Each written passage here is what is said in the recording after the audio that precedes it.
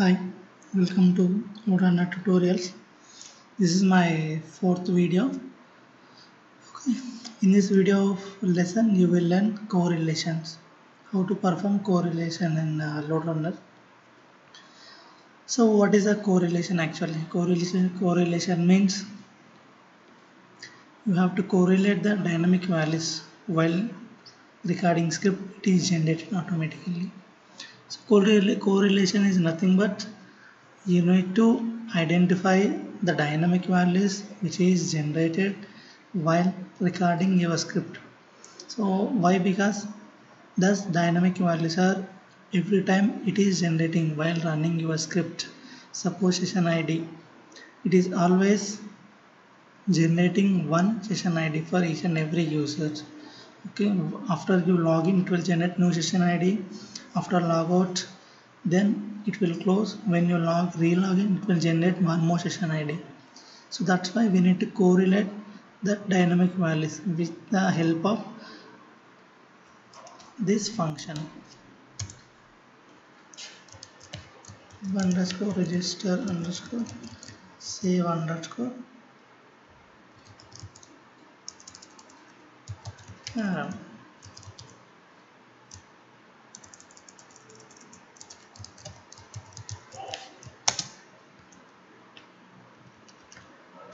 save. So this is a syntax to save your correlation value into one parameter. Okay, see int web save param. This is a int deprecated. Use web save x or save param x path. So that's it. So this is a syntax is you have to found left boundary, you have to found right boundary, and this is the last. So we are having orders also, so not required. So left LB means left boundary, RB means right boundary. Okay, session ID. So this is a parameter. Simply give any name. Okay, coming to how to find dynamic values. Here it is given session ID time, session ID, BCN ID. It is generated one token also. So session token. So first of all, we will see how to identify these values. Here it is generated one ID. I am created domain. So recorded for Amazon.in. So they are using cookies, the bad cookies. Okay. If you how to identify, how to find, and how to write the web underscore register underscore save underscore param to save your session ID into that particular values. Okay, if you copy this value, so wherever the script is required, just you have to go to from here web underscore URL. This is a URL. Go to view, snapshot. If you find, see, if you see here, this is a, so you will see grid. You can't understand exactly. You need to go to tree, click on this one. So this is a response, right? Just click on Control F, Control V, find next. See, you need to find the dynamic value. You need to find the dynamic value in the response. The response it is given. See, so I will copy.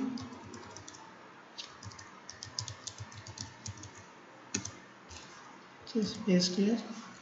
See, it is here. It is generated. Okay. Now we will write. Left boundary and right boundary. So coming to this is a value we require. So for this one, right boundary is this one. This is the right boundary. You need to take this right boundary. Just paste here. This is the right boundary. So we need to find left boundary. So from this is the left boundary. Go to here and found. So now you need to replace this value from here. Simply go to open and curly braces session ID. So every time you script run, Every time you run the script, this parameter will be replaced here. Okay.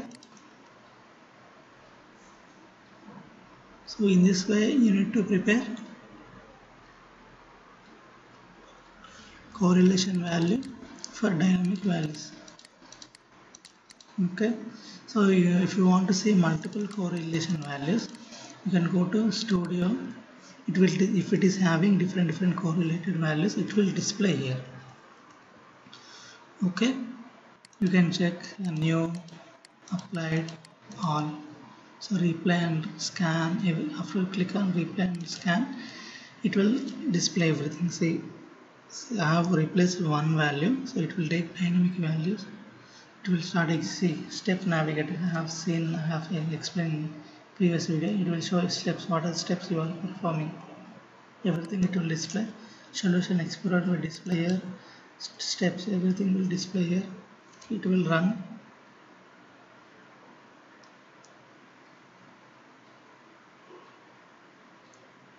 It will take some time.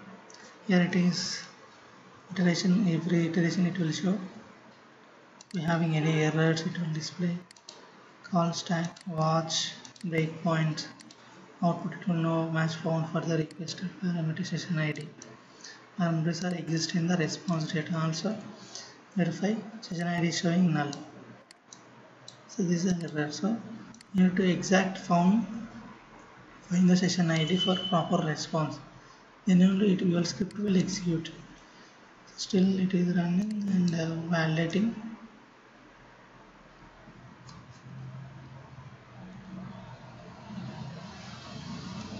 So completed. It will not get anything. Okay.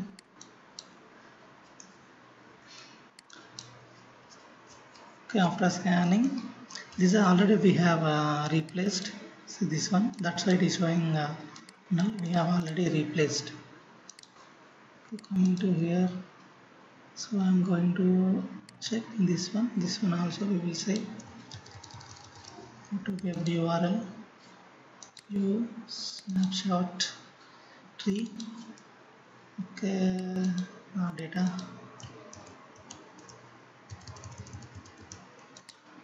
See, it is finding here. So same like that, you need to write same session ID, left boundary and right boundary are same. So we can write from here, click just copy paste. Simple session ID. So what is this name? Actually you can write according to the session ID. This time session -ID. You can provide as -ID. -ID and give proper name. So just replace this value.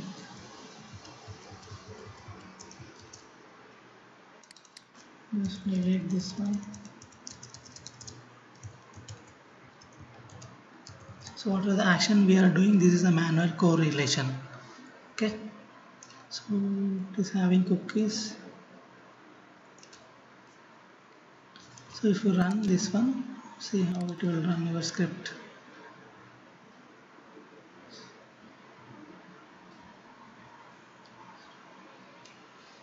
Nothing, just stop this one. We can remove this one. It is not required. Just we can comment design parameters action insert. Here I need to see actually comment. So this is a comment I have done. So Bing, I think it is also not required. Format comment. Okay, let's run this one. Save and close and run.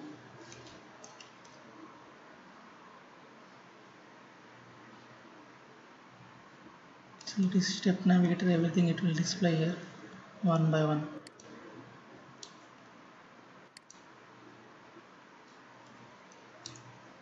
See the lock. It is loading the file.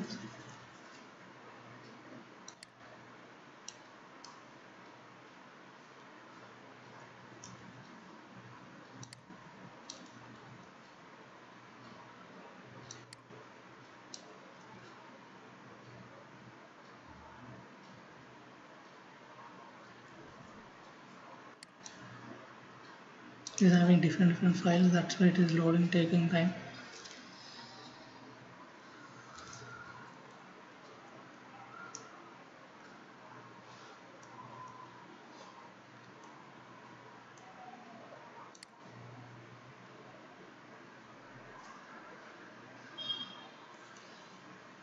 So like this you need to create separate session ID for each and every separate parameters you need to save in that one, then only it will work properly. This is a dynamic value generating. It will automatically insert into saving into parameters with the help of register save underscore parameter. Okay, thank you for watching my videos. Please subscribe for more.